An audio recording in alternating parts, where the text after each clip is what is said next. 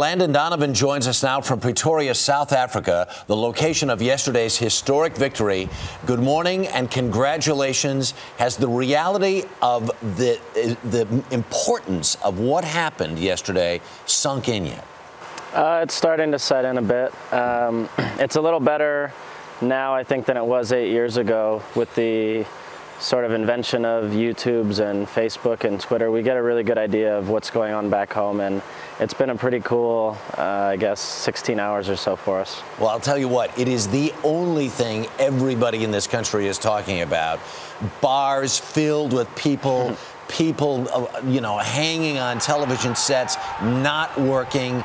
It really was a phenomenal victory. Pure excitement, joy, relief, happiness. Wow. Because prior to that, the United States had so many chances. You had a goal called offside, the Dempsey goal, which was clearly not offside. We're thinking this is Slovenia all over again, where goals are taken away by referees. Was the team frustrated, or was the team determined at that point?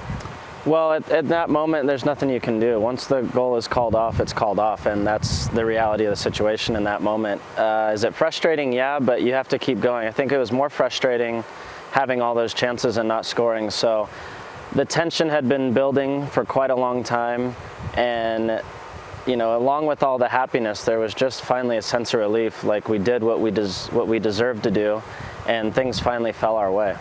Here you are this weekend. You'll face Ghana. What's the feeling among the team about the opportunity this weekend? Well, not only did we move on, we finished first in our group, which is huge. The alternative would have been to play Germany, who's a very, very good team. Ghana are still a good team, but that's a team we feel like we match up well with and a team we can beat. So we've got 2 days now to recover, which in soccer terms isn't a lot of time, but we're going to give it everything we have Saturday and hopefully do something even more special. A lot happens early on The Early Show, weekday mornings on CBS.